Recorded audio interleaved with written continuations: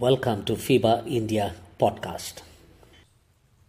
I would like to focus with you today on Mark's Gospel chapter 14 from verses 3 to 9. Mark's Gospel chapter 14 verses 3 to 9. Let me read from verse 3. And while he was at Bethany in the house of Simon the leper, as he was reclining at table, a woman came with an alabaster flask of ointment of pure nard, very costly, and she broke the flask and poured it over his head. There were some who said to themselves indignantly, "Why was the ointment wasted like that? For this ointment could have been sold for more than 300 denarii and given to the poor." And they scolded her. But Jesus said, "Leave her alone. Why do you trouble her?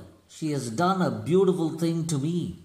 For you always have the poor with you, and whenever you want you can do good for them, but you will not always have me. She has done what she could. She has anointed my body beforehand for burial. And truly I say to you, wherever the gospel is proclaimed in the whole world, what she has done will be told in memory of her."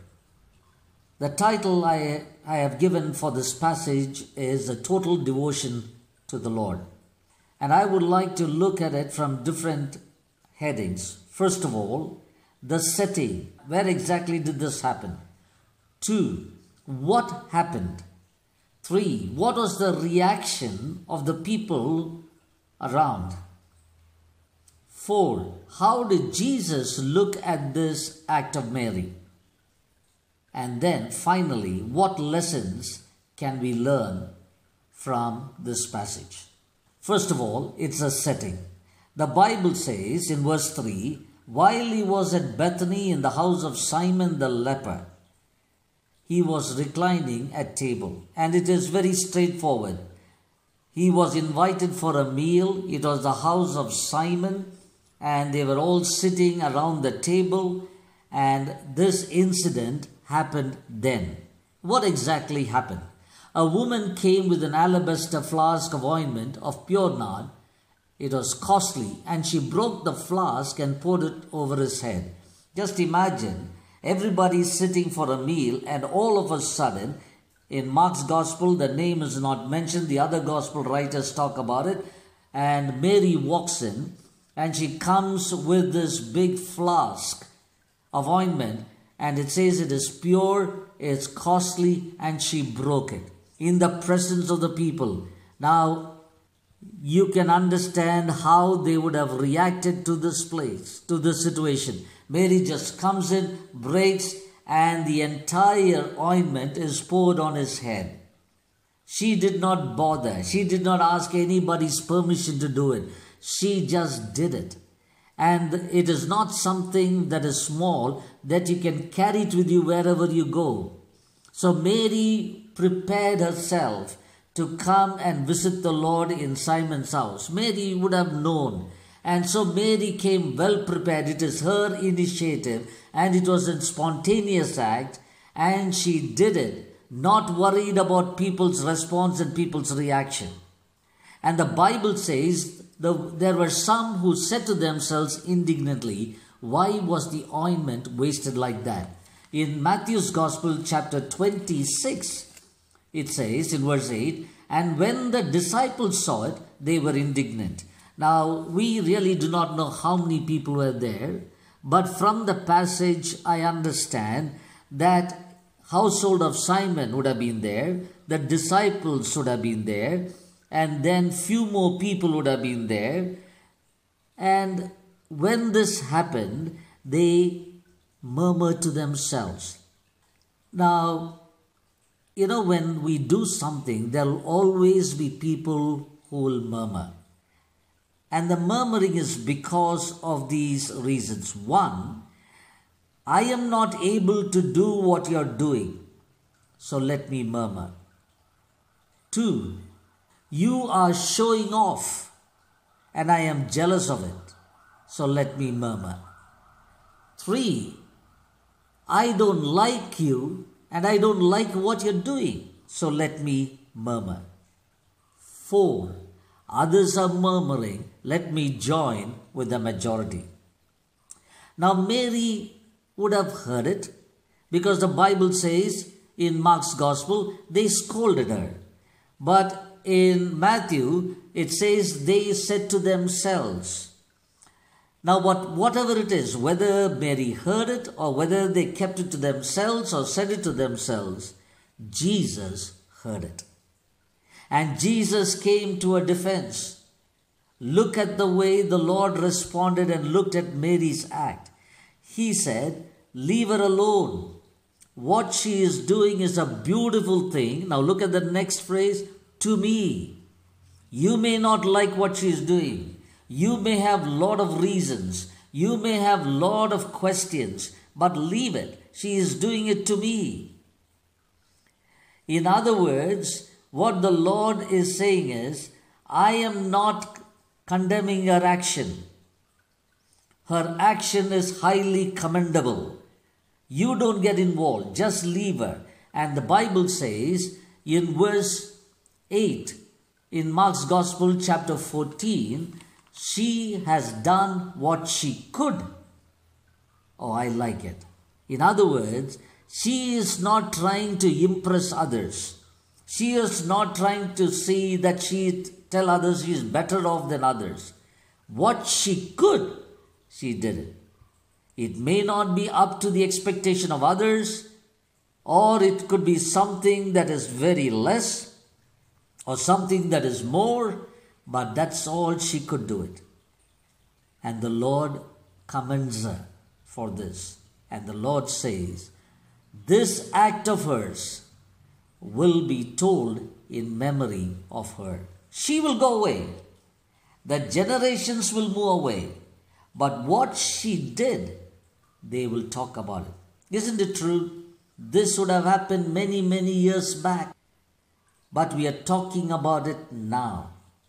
Friend, you do not know, I do not know. But our act of worship, our act of gratitude, our act of devotion, our children, our grandchildren, great-grandchildren, the generation to follow will talk about it. What are the lessons that we learn from this passage? There are 6 lessons, and let me place that one by one. The first one, worship is an expression of a grateful heart. Only the worshipper knows how deep his relationship is with the Lord. Only he knows what the Lord has done in his life. And out of that gratitude to the Lord, he just begins to worship and offer worship to God. No one else needs to know. Worship is an expression of a grateful heart. 2, worship impacts people around, good or bad. There could be people murmuring around you, looking at your act of worship. They will question, they will complain, they will bargain, they will murmur. But Mary did not bother. Mary's act was a spontaneous act. It was a willing act. She did not sit there and decide whether should I do it or not do it. She just did it because she did not want to miss that opportunity. And my friend, how important it is for you and me to have this, that worship need not be something that I do it because others are not doing it, or do it because others are doing it. I will do it because I want to do it. I love him and I will worship him. 3, worship is always Christ-centered. It is not you-centered. It is not me-centered. It is not to look back and say, did I worship him well? Did others see how I worship? And that is why when we offer worship to the Lord, it is not when I sing for the Lord, it is not an entertainment, it is not how well I sing. Yes, we need to give our best. It is how much I thank the Lord. It is, did I do it well for the Lord? Is the Lord happy with my worship? That's what mattered. It is not me-centered, it is Christ-centered. 4thly, worship doesn't count the cost. Mary just brought that alabaster box, flask of ointment and of pure nard, very costly, and she broke it. Now look at it. It's pure. It's costly. She broke it. Never to use again. It's gone. That which she saved for the future, she just poured everything on. Let's not bargain with God about our worship. Let's not hold back that which we want to give it to Him. Give it to Him. And then see how it can turn. The Lord will be pleased with our worship. Let us not give the leftovers to the Lord. Let us give our best. It could be that time in the morning, early morning, when we are fresh. When we want to worship the Lord, let's do it. Let's not do it when we come back home tired and not being able to even pray and talk and read the word. Let's not do that. Let us give the fresh fruits, the first fruits to the Lord. Let us use our talents and gifts for the Lord. Let us say, Lord, my voice, I want to give it to you. Lord, my talent, my skill, I want to give it to you. Worship Him with what He has given you. Finally, worship leaves a legacy. You find verse 9, and truly I say to you, wherever the gospel is proclaimed in the whole world, what she has done will be told in memory of her. We will go. The generation will pass on. But remember, others will talk about it. They will talk about the act of worship. And the more they talk about it, they will seek the God whom you and I worship. Can we leave that legacy? Can we leave that for our children, for grandchildren? Have they seen an expression of a grateful heart? Have they seen us worshipping the Lord, not counting the cost? Is my worship Christ-centered? Do I just break out in worship? Or is my worship more based on location? Remember, Mary worshipped Him in that house. She did not say, let me worship Him when I go on the Sabbath. She just broke out in worship. My place of thanksgiving can be a place of worship. My place of miracle can be my place of worship. My place of blessing can be my place of worship. I don't know. But this passage has been a great blessing to me. What she has done is beautiful, and she did it to me. Will the Lord tell this about you and me?